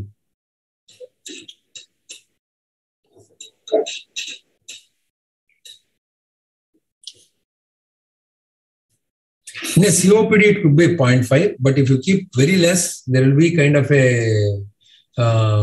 double triggering. So I would keep it around 1 to 2, whether it is flow or pressure. And I've said there is no great difference in the present day ventilators. See, the airway pressure has gone negative. There is a patient wants to trigger a breath, but there are a lot of waste breaths. See, patient is on pressure support. So how would I alter? Here how can you change the I ratio? Can somebody type here? How to reduce the wasted breaths now? See, patient is on a which mode? Say decelerating. It is happening above the baseline, so it is pressure support ventilation. So how do you alter the I ratio and decrease the wasted breaths here? Can somebody type?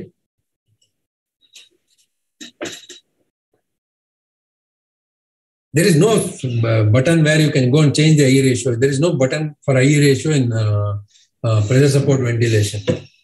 What would you change? Decrease the tidal volume, rate, okay, fine. Altering the flow, which is called the rise time, and you can increase the expiratory trigger sensitivity from 25% of X to 50% of X, so that the TI is decreased.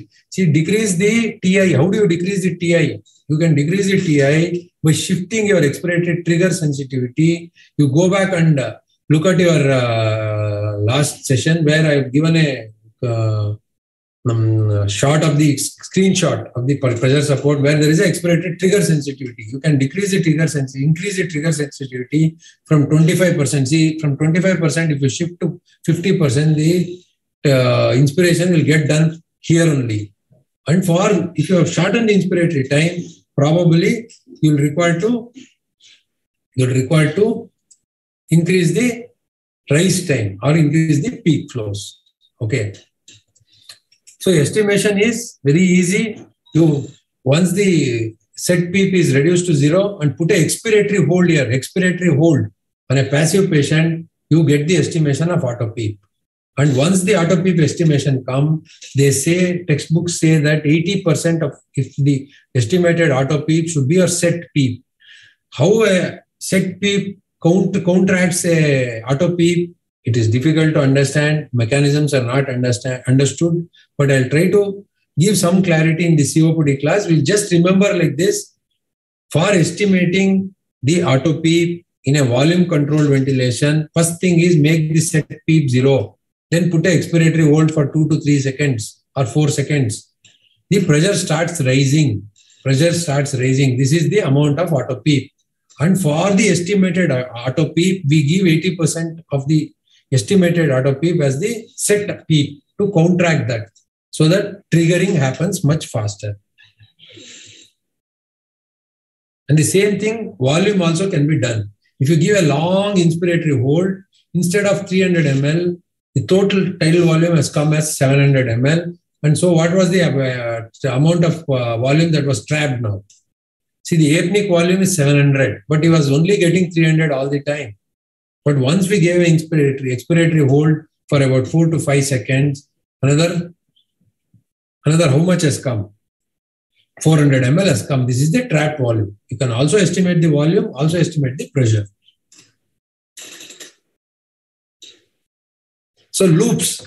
See, loops are not just another 4 or 5 slides. Loops are not very difficult to understand. What you have to understand is once you understand volume and pressure scalars, it is the combining of the two. See here. See what we have combined here. This is combined here and this is combined here. So the two things that we combine here is what we get a loop. The information which we have already learned. For example, if this doesn't come to 0, starts ending here only, that means this has not come here to 0. That means that is a leak. That is what you have to understand. We have already learned that. You just have to understand what is the x-axis and y-axis and bring the same information here. It is very, very easy to understand. It will take little time, but you will get there. It's not difficult.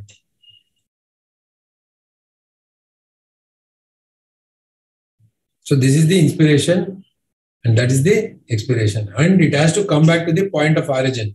If you have a PEEP, it will start from this point. If you have a PEEP of 10, then the curve will start from here to here. And there is volume here also below this. That is called the functional residual capacity. FRC is here. Always you have to remember that also. Because this is a pressure line, this will be the PIP pressure and this is the volume line. So what will be this? In volume scalar, on the volume line, what was this? This was the tidal volume. So this will be tidal volume now.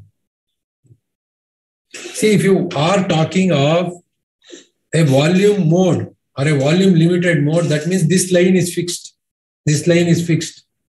So whenever the compliance changes, tidal volume will be generated 400 ml, but this will keep on going this direction. The pressure will keep on moving here. In a pressure mode, this will be set. The volume line will be moving down. So you can understand modes also by looking at this. I have not put those slides because want of time. In the slides that I'm going to send, I put that also. You can go through that. These are the inflection points. This is the zone of atelectasis, atelectotrauma. To avoid this, we put a PEEP. To avoid volume trauma, we always decrease the volume. So adding some amount of PEEP, decreasing the tidal volume will always keep the lung in the open lung or lung protective zone ventilation. This is the principle. You remember this much. I will expand this when I look into ARDS in the next week. Visually also, I have shown you this. I don't want lung to overinflate. I want somewhere the lung to be here and to move from here to here. I don't want the lung to become here and go here. So this is atelectotrauma. This is volume trauma. I want the alveoli to be here all the time during inspiration and expiration. That's why I put a PEEP and I reduce the tidal volume. This is the visual appreciation of lung protective ventilation. See this, we look at the plateau and tidal volume and driving pressures. Here we put a PEEP for everybody so that the alveoli is in the lung protective zone. This is called the bird beak appearance. Whenever you put a volume, suddenly for a lot of, see, there is only a small increase in the volume. Look at the change in the pressure. That means there is overinflation of the baby lung. Little or no change in the VT, look at the pressure changes. Whenever you see this, you should reduce the tidal volume because it's overinflating the baby lung. This is very, very commonly we see. If you see something like this on a flow system or a PV loop showing like this, it is always a patient spontaneously breathing, coughing, something like this. This normally happens. So you either have to increase the peak flow sometimes or may have to give some sedation. Even this is a graph which shows that there is a excuse me, improper flow. Flow is pressurization is not very adequate. So probably if this patient is on a pressure support, it is not going smooth, it is going here or there is some small aberrations like this, iterations like this, probably you have to increase the peak flows or the rise time. And the flow versus time, it looks like this.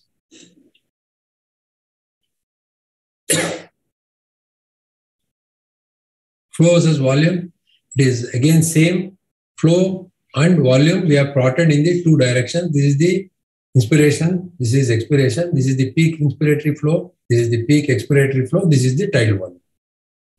This will be sometimes, if you look at the PFTs, they'll be represented in the other directions, but most of our ventilators will display like this only. You have to remember that.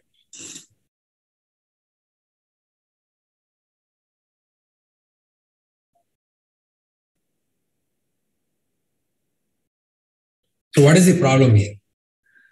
On which line there is a deficiency? On the which line there is a deficiency? This is flow versus time. This is inspiration. Then this is expiration. Expiration was supposed to go here. It has not gone here. It has gone here. So which is this line? Volume. Then what did we see in the volume versus time scalar? When the volume line doesn't touch the time baseline, what is the problem? Can somebody type?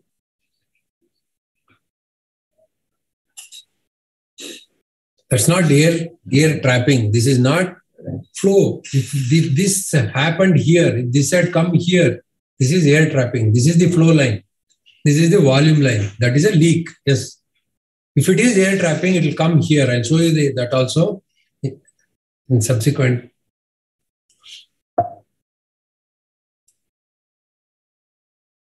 It's in the volume. The deficiency is in the volume line.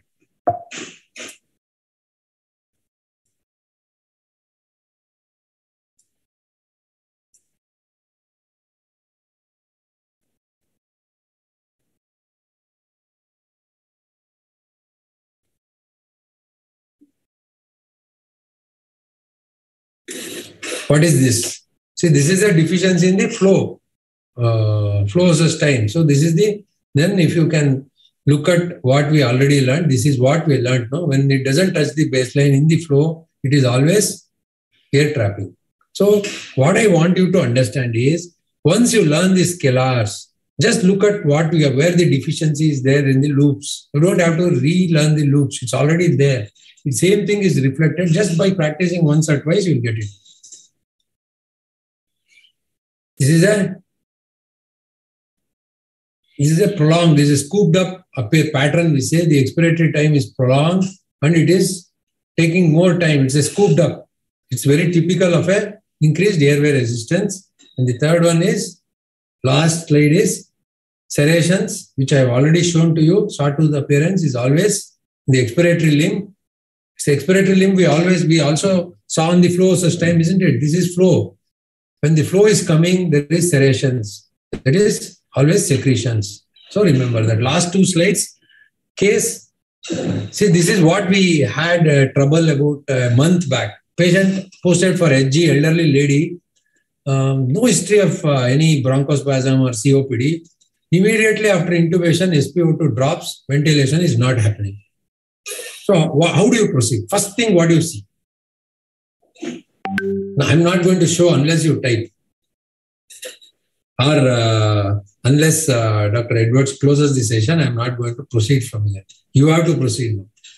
I've told you ventilation is not happening, but tube is in place. We have seen the ETCO2.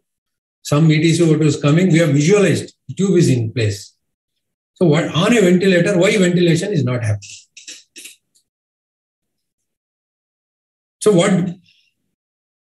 why ventilation is not happening? I want the postgraduates to understand. So what should I, what laryngospasm is there, agreed, it is obvious. So it's, even if it is bronchial ventilation will happen. There is no trigger.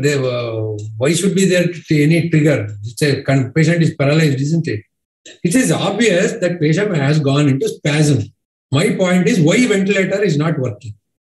What should you increase? There is something called, what did I say? There is one safety mechanism in the ventilator. Whenever pressure goes up, there is a safety valve. What is that valve?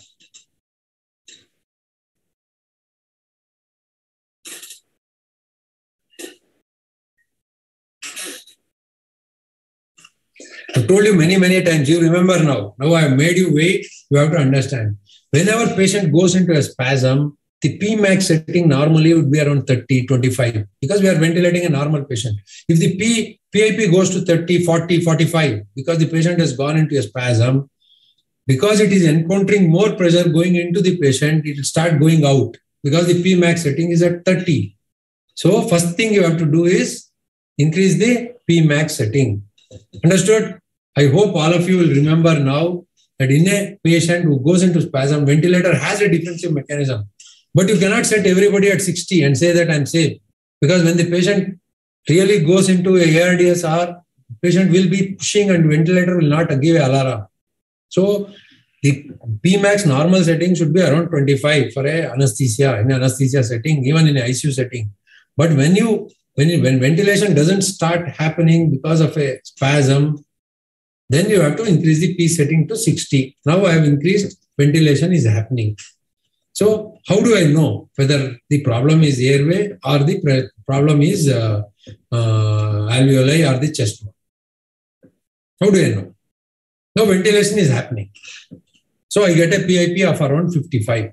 I get a PIP of 55. So what should I do now? First step, what should I do? Okay, PIP plat. By how do you get inspiratory word? PIP plat done. I'm happy. So now you get a thing like this. Put the chat box here. Okay. So P plat is there. Somebody says bronchodilation. I'm very happy because that's the only way you can cut down the bronchospasm. There is nothing much you can do on a ventilator. But there are some things you can do on a ventilator. So this is the graph you get. See the difference between PIP plateau is normal. But see, I said PIP is 50 and plateau is 12. So look at the contribution of the airway. So much of spasm is there. Now you know that PIP is not troubling. It's not going and eating your alveoli, isn't it? If the alveoli is being overstressed, your P plat cannot be normal. So how do you manage? Can you see anything on a ETCO2 monitor and find out that the patient has spasm? How does ETCO2 look in this situation? Can anybody type?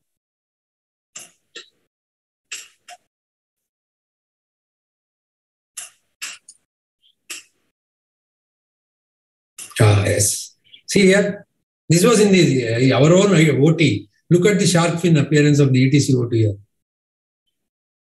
Look at the amount of broncho, so some air trapping is being shown in flow sustained, scalar. and the patient has a sharp fin appearance. And look at the AVG, ETC-O2 has gone up to 72. So we reduced the tidal volume, we increased the E time. How much E time was given? We kept on increasing the E time till the P plat became 23. Then my alveoli was getting overinflated. Then I said, okay, I don't want to decrease my I time. So you can shorten the I time till the P plat becomes around 20, 22. That is the E time. We had a IE ratio of almost like 1:4, 1:5 at times. And after 2 hours, our AVG was normalized. See, we didn't panic here. We knew what it was. This was a sharp fin that is obviously seen on the ETC-O2. See, all the information is here. You don't have to stress yourself. You can peacefully handle such patients. Increase your Pmax, decrease your tidal volume. IE ratio, keep on shortening, look at your plateau pressure. Once the plateau comes around 20, 22, that is the amount required for I time. The rest goes to E time. Reduce your respiratory rate to around 12, 14, then you ventilate. After 2 hours, the carbon dioxide, everything was settled. Spasm, the medical management was done. Spasm was gone. When we auscultated, we couldn't hear anything. There were no creps, nothing, silent chest. After 1 hour, patient settled down. We went ahead with the surgery. We extubated the patient few hours post-operatively in the ICU, and patient went home comfortably. So what I want to underscore is, to make a decision whether there is a airway problem, lung problem, chest problem, there are parameters. You have to understand and do what is required. One more, I think I had one more case. I think probably I missed somewhere. Okay, I'll just see. I had prepared one more case. I think I have put it somewhere else.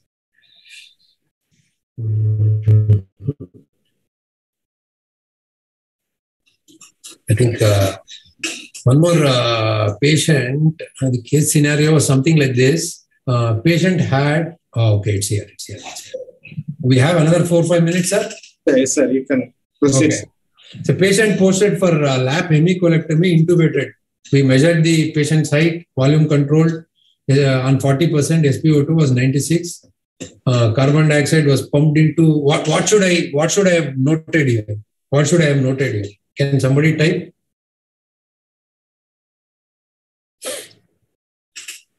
What should I have noted before carbon dioxide was supposed to be pumped in?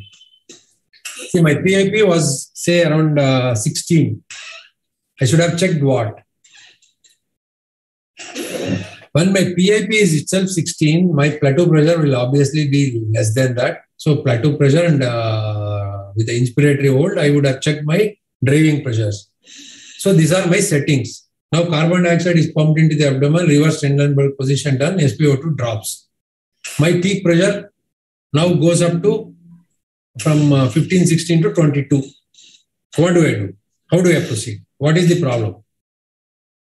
And my plateau goes up. Peak pressures also go up, my plateau also goes up. So is it a lung problem or a chest wall problem?